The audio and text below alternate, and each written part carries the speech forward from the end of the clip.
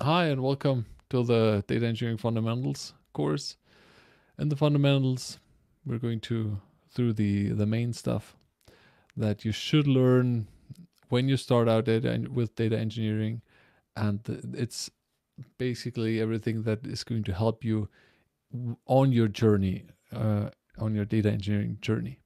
So these are fundamentals. I think they're important, and that you should take a look at. So what did we do?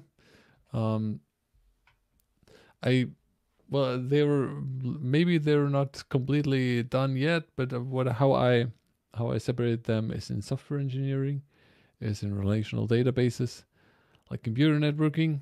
I think that is also important. Linux in general and the REST APIs. So how this works is you can pop this out. In software development, I made the distinction between the coding of stuff, because coding is a big part. Um, you should be able to learn to code.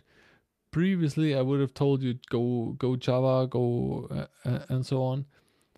Java, Scala for Spark, but nowadays, like if you go for Python, that's perfect. Python is really good, and um, so I have a resource here for Python.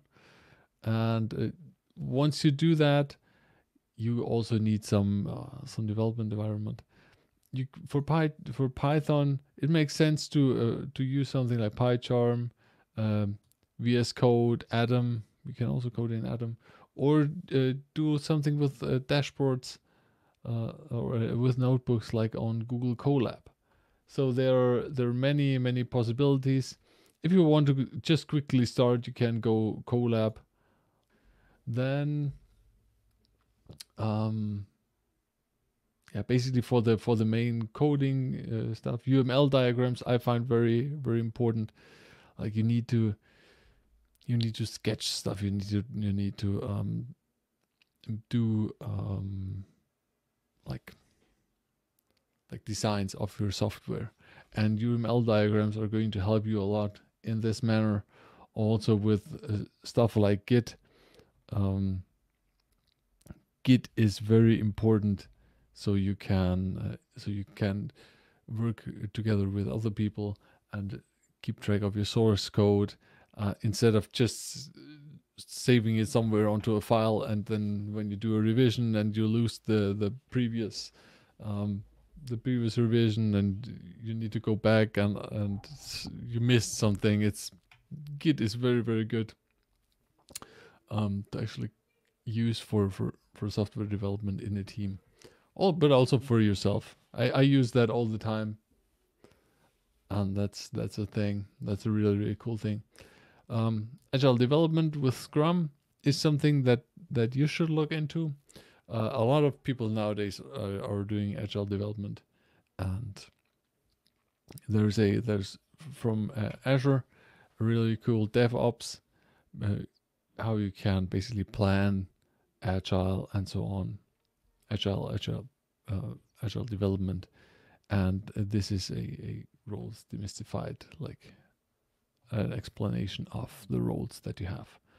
Um, we're going to go into each and every one of these in the future. It's just I want to start out now with the basics and show you what's up. A very important thing is that you understand the difference between online transaction processing database and online analytics processing database, like data warehouses and transactional um, databases.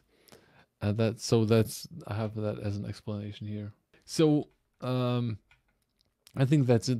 With online transaction processing database, online analytical processing database, that's important to actually know the difference. And database modeling, that's a very important thing. Like that you know how to build a relational database, that you know how normalization works, that you know how SQL queries, how to work with SQL queries, and the the ways of primary keys and foreign keys. So I think that's very important. That's something that needs to be, yeah. So for me, computer networking is something that is very important. I have to say, computer networking, it helped me a lot over the years. Throughout when you want to debug stuff, and when you're having problems, or when you're setting up systems, like it's you find this everywhere. Like you're working with Docker, and you need to set up a network between the containers and so on. You need to understand the basics of networking. How does networking work? You need to understand how IP addresses and subnet masks work. When you're going a bit of the hardware route, you need to understand how IP routing and virtual LANs and works. If you're more on the security side, and this is going to happen, like you see this also on AWS, in the AWS course. We cut some corners there, like with access control lists of networks. It's important to understand how that works, or how a virtual private network works, like over the internet. Like I'm using usually at work every day. I'm working completely full-time from home over VPN. That's important to understand. Ports, how ports work, TCP UDP, the actual data transmission. That is something that is important, I think. And I added for all this, I added links to you down below here.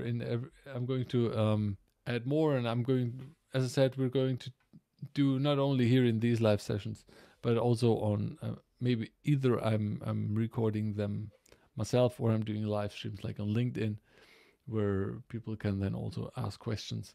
Like I'm going into each of these links and tell you what I find interesting there. But you can explore this today in the when you go to the Academy home and you scroll down onto the mini courses. There is the data engineering fundamentals, and I have the preview. Maybe I have the preview there, and you can go and check out all these links. So I think that's important. Computer networking. Another thing that you need is you need Linux. You need Linux knowledge. Like if you're trying to learn on your computer with Docker, like Malcolm does, or if you want to work with instances on the cloud, you most likely have Linux instances, and most of the tools are working with Linux. So you need Linux knowledge, and you need to understand the basics of Linux, like which are the important folders of Linux, like varlog, varopt, the temp folder. You need to understand how to copy and move data here, and cron jobs. It's also important how to schedule. If you don't have stuff like Airflow, how can you schedule scripts to run, and like bash scripts here. Maybe I should bring this up, like how to create bash scripts, how you can execute stuff like Python scripts within a bash script, how to edit files on Linux with basically on the command line, because most of the time you're working with servers, and servers don't have UI. How to use something like V or gedit. These are important things to know. Also, like permissions. I can't tell you the amount of times I had to struggle with permissions, and so these are important things, like chmod, chown. These are or chown or mod. These are important. These are important things. And then I added just another link for REST APIs.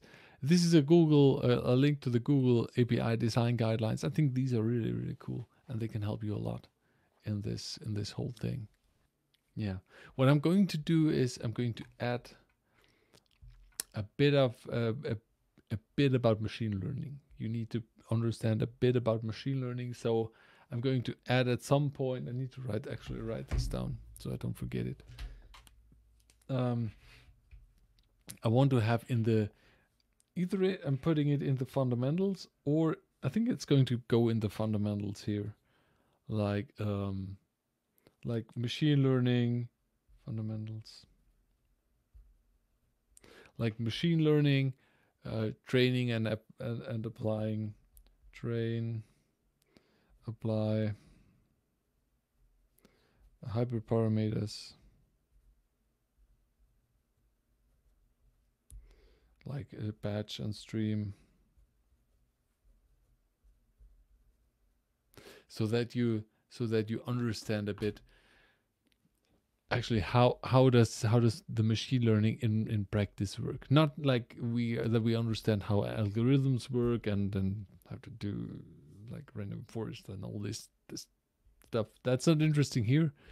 Like the what do you need for the actual processing, or how should you set up the systems in the for machine learning? What is a data scientist looking for? I think that's important. So that's what I'm also going to add here.